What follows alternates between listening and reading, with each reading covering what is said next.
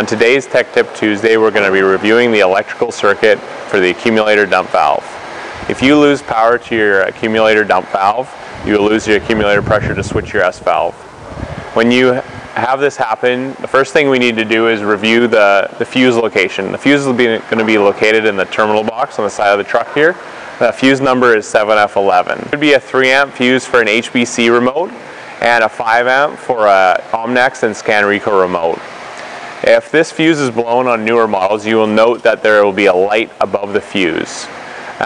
If this fuse is blown, you want to order a new accumulator dump valve from your parts department. To locate the accumulator dump valve, first locate the main manifold. Go towards the front of the unit here and the accumulator dump valve will be attached to the drive cylinders. If you have any questions about the accumulator dump valve circuit, please call our service department and we'll be happy to help you.